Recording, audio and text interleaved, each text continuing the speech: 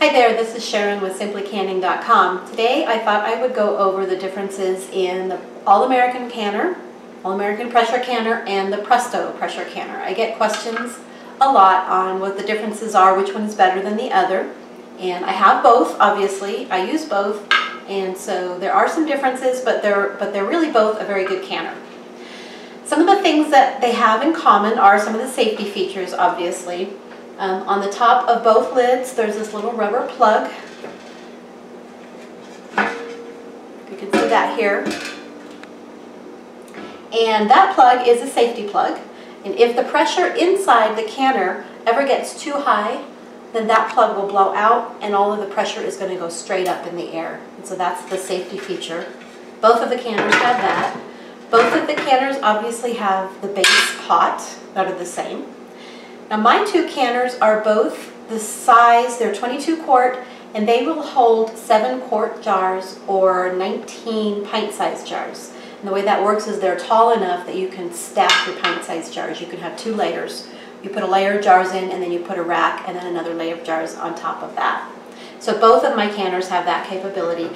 Both companies, the Presto and the All American, make a canner that's even larger where you can stack your quart-sized jars. So that's another option that you might want to think about. They both have a rack in the bottom. The racks are exactly the same. It's just a flat disc.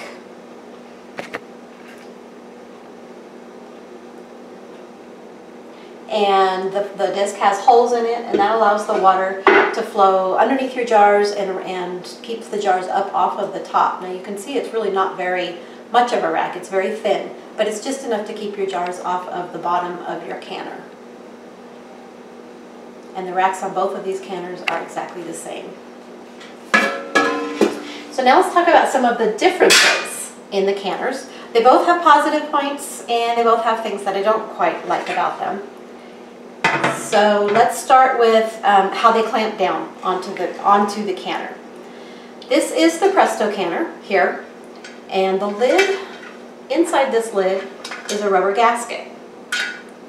Now that gasket is what seals the pressure and seals it and allows the canner to come up to pressure.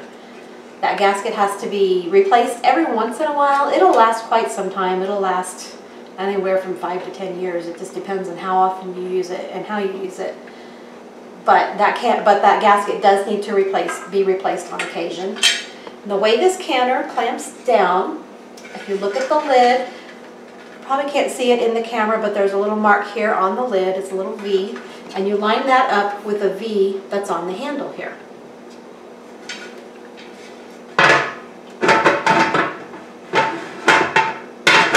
You line that up, set it down, and then you just twist it.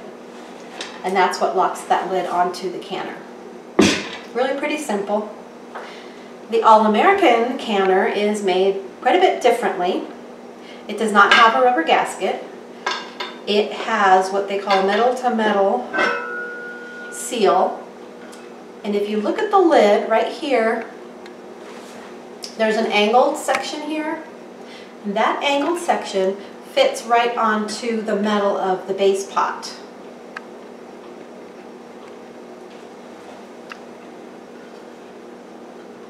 And it also has a mark on the lid. You're going to line it up here. You're going to turn it so that it's in line. And then you're going to use these clamps. These screw clamps, you want to do one on either side.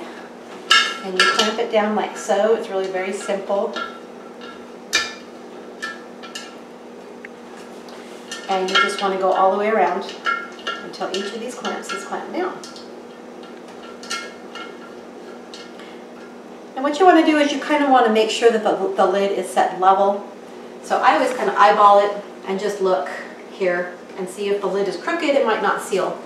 So you want to make sure that's straight. So that's the different ways that the lids clamp down. The handles is another thing that is quite a bit different in the two canners, and I like this one a lot better. This is All American canner just has a handle right on the very top. Now the older versions, maybe they have a different style handle, but this one I really like. It's on there, it's some kind of a plastic. It does not get hot. It's really easy to pick the whole canner up, and you don't have to be very close to the hot canner when you're processing. The Presto pressure canner, on the other hand, I don't really care for the handles that they've put onto these. When this canner has just come down from pressure and it's very, very hot, what you have to do is you have to open it this way. And inevitably, steam comes out right here where your hands are, and you have a chance of burning your fingers. I burnt my fingers a couple of times, nothing serious. But I end up holding it like this to try to take it off. And it's just not very comfortable. And I've been canning a long time, and so it's not like I'm just careless. I know the canner is hot, but it's just something that you need to be aware of.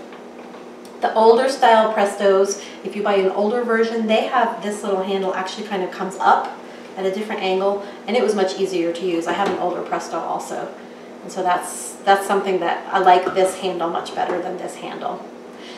Now the weights on the two canners, this Presto pressure canner is actually a dial gauge canner, and so when you're measuring your pressure or when you're looking at whether the canner is up to the proper pressure, you're going to use the dial. The weight for this canner just looks like this, and it goes right on that vent pipe, right there. It does not regulate the pressure at all. It just closes it off so that it will start coming to pressure. You go by the dial, depending on your elevation, as to what pressure you want to reach on your dial. On the All American canner, it's a little bit different. It does have a dial, but you use this as a weighted gauge canner.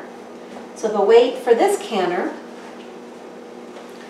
actually has 5, 10, and 15 pound pressures in this one piece.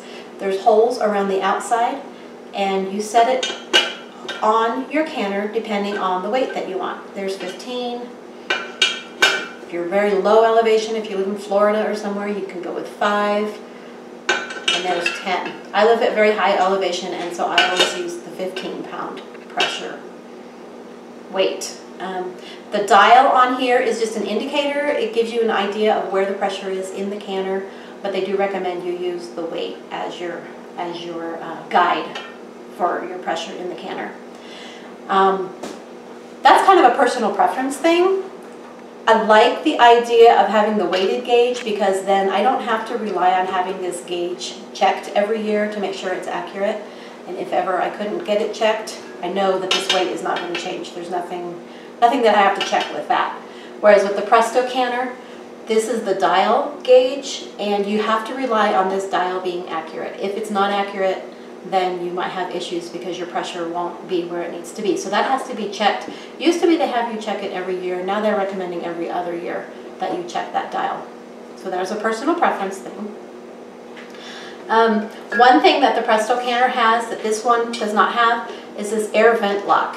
When pressure is reached, when pressure starts building up inside the Presto pressure canner, that little air vent lock will pop up and seal so that the pressure can build.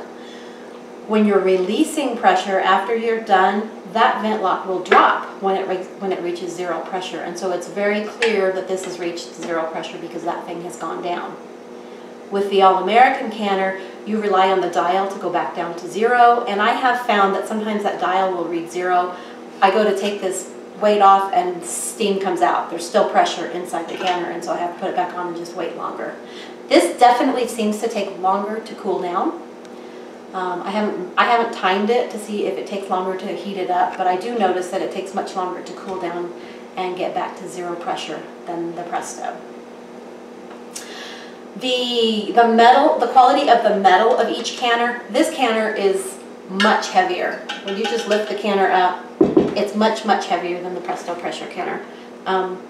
They both do the job. They both are made for pressure. They're both made for canning, so this will work, but this is definitely a heavier quality metal. It's machine tooled and it's just thicker. This is a thinner metal, so that's just a personal preference thing. Some people like having that heavier metal. It's going to last longer.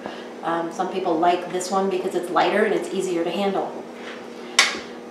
The heating and cooling, I talked about that. This one seems to take longer to heat up and cool down than this one. And then the last and probably one of the biggest things that people notice is the price.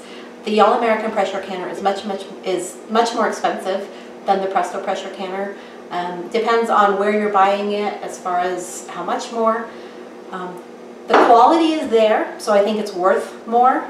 But I want to recommend, if you can't afford to buy an All American canner, don't let that stop you from pressure canning and learning how to pressure can. Go ahead and get a Presto.